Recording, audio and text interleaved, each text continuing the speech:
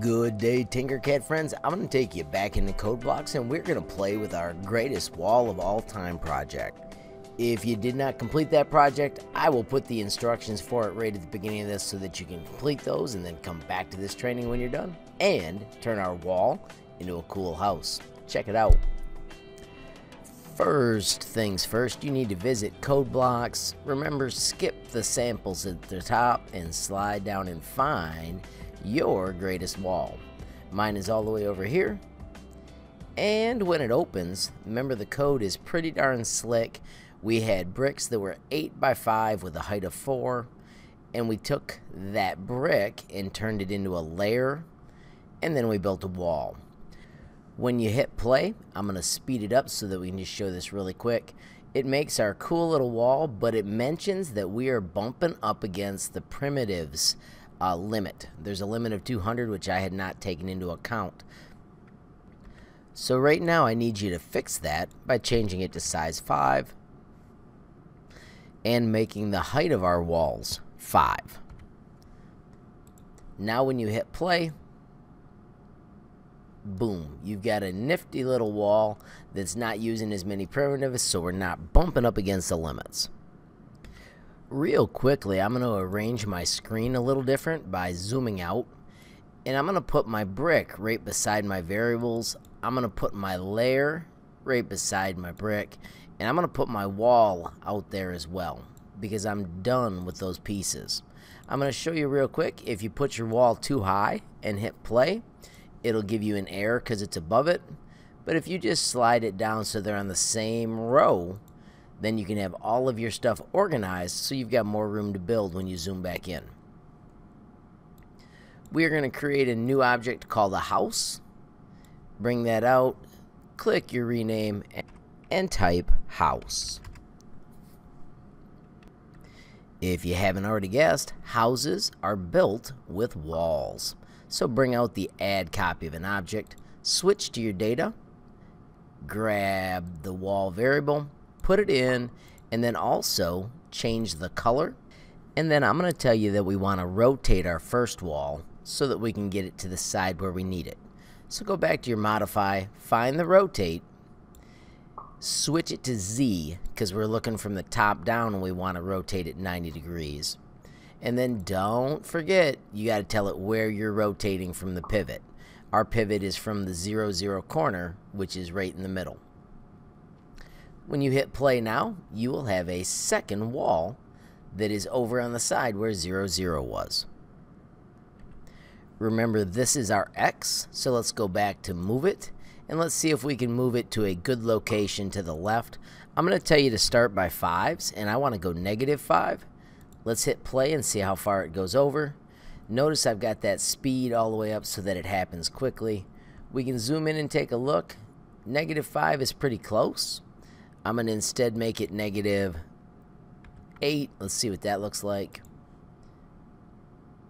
That leaves a gap. So then we'll try -6.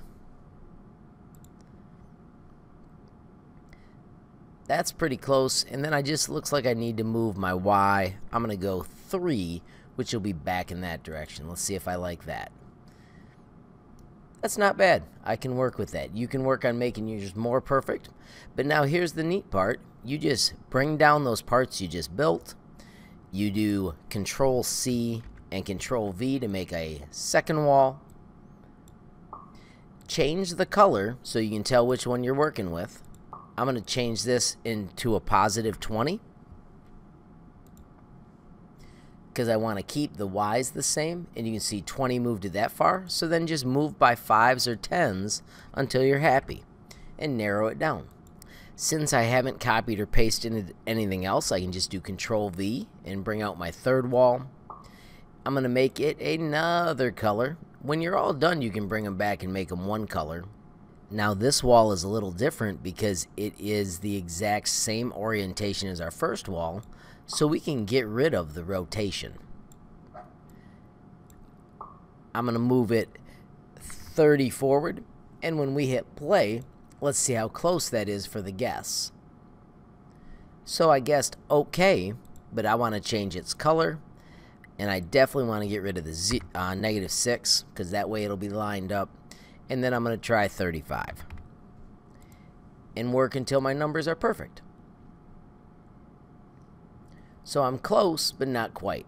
And of course, I've still got this messed up because I'm challenging you to solve that on your own. Let's add our fourth wall, which is that purple wall, by doing Control V. And what this does is allow us to delete the wall that was there. So pick a different color. I'm going to go with blue. Just like a moment ago, I'm going to pull this apart because I don't need this. And this one doesn't have to rotate or anything because it was already in the correct spot. So now when I hit play, I've got the full house building. And then I can go to that trick where I delete the object layer because it's so then we simply need to bring out the delete object wall so the old purple wall goes away. Let's make a new word, roof, by clicking modify and bringing out the object. As usual, click on rename and type roof or roof, depending on how you like to look at it. And we want to make the roof out of a shape like the roof. You could also use the pyramid or any of the others, but let me show you how this works. When you bring it out, pick a number. I'm going to just try 40. And then when you hit play, it's going to show up down in your building, and it's going to be way too small. So see how that's at the bottom, and it's not the right size. And that's because it draws at 0, 0. So we're going to add a couple things. First, let's add a move. Alright, so this length is obviously along the side of our house, but we have to move it. So right now, let's move Y 25 forward and see if that puts it in the middle. Not quite, so let's try 20. So right there, we've got our Y lined up pretty good. Let's move our X. Let's go 15 to the right. See how close that is to the middle? And we're looking for the middle of the blue wall because I remember didn't fix my first wall. Maybe we're going to try 2020. That's pretty good. And then we got to raise it up. Let's try 22. So I've got it close. I'm going to change that to 26. I like that. If we look at it, it's one high, so I'm going to make it 25. And then you remember, have to hit play to test it. And then notice it's not the right width on the scale of X. So we're going to bring out a scale of X and type in a number like 2 and press play. And check out how well it fits, and just keep adjusting those numbers till you're perfect. Alrighty friends, let's add a door super quick. First, move your delete object wall, which deletes that purple wall, and let's put a comment in so we know what we're doing. After the blue wall, let's put the word door. So we're going to cut out a door.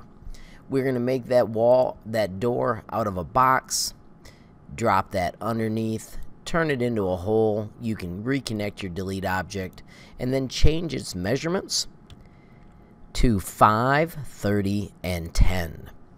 If you hit play super quick, you'll notice your wall appears on this left edge. We're going to change that with a move, find your modify, and we are going to put in the following numbers in between that move.